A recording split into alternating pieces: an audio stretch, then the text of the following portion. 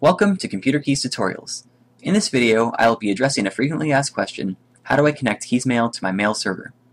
For starters, your computer must be connected to the internet and have a valid domain name server. To configure your DNS, from the KeyesMail menu, type go TCP ADM. This puts you on the IBM TCP IP administration menu. Now use item 1 to configure TCP IP. Use item 12 to open the Change TCP IP Domain Information screen. Make sure your hostname search priority is set to local rather than remote, and then check to see that you have a valid DNS entered here. If you do not enter a valid DNS address, KeyesMail will not be able to look up domain names to find them on the internet. Now press enter. Next, if your mail server is located within your own network, like an Exchange server, you need to make sure it has a host table entry that points to your server's internal address. To do this, use item 10 to enter the Work with TCP IP host table entries. Our Exchange server is listed down here. If your local mail server is not listed, you must use option 1 to add a new entry and enter your server's internal address. After pressing enter, you will give your server a valid name and then enter out of this screen. If your mail server is external, then you do not need to worry about the host table entry. When you are finished here, press F3 to return to the Configure TCP IP menu.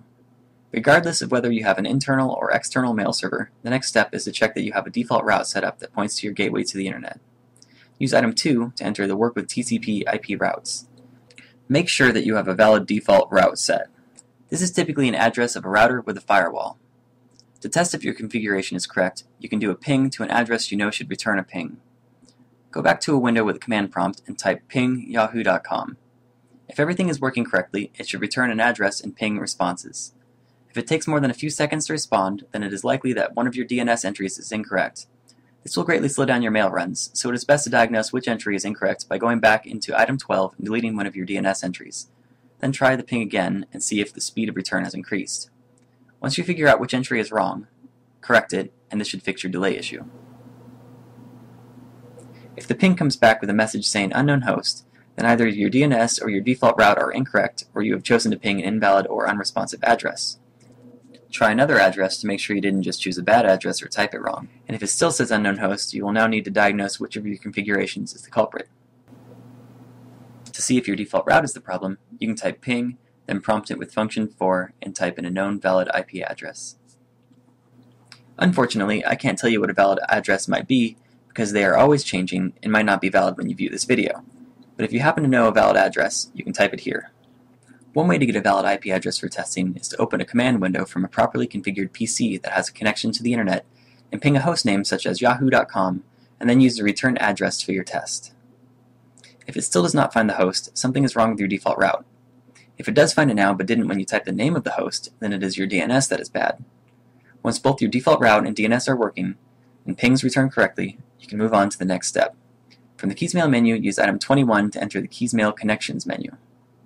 Go to the server you are setting up and use a to change. On this window, you should type in a description for the server you're connecting to, enter an I for internet as opposed to a dial-up connection. Make sure to use a star system for the time zone so that it automatically adjusts for daylight savings time. For your domain name, type the part of your email address to the right of the @ sign.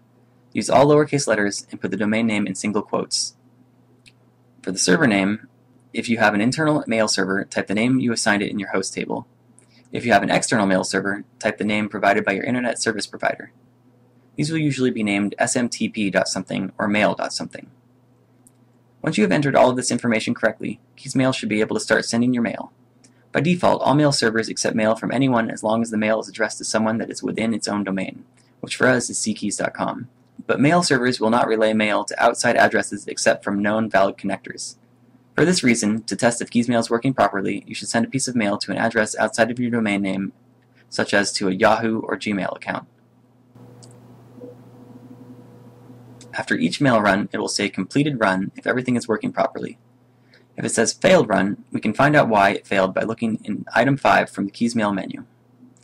Item 5 brings up KeyesMail messages, and it will list the reason why the mail failed. If it says something like relay not allowed, then the problem is on the mail server. It would mean that your IBM I's IP address is not listed in your mail server's valid connectors, and the people who configure your mail server will have to make this correction for you. Thank you for watching. Don't forget to check out the other videos on our channel, and you can visit us at ComputerKeyes.com.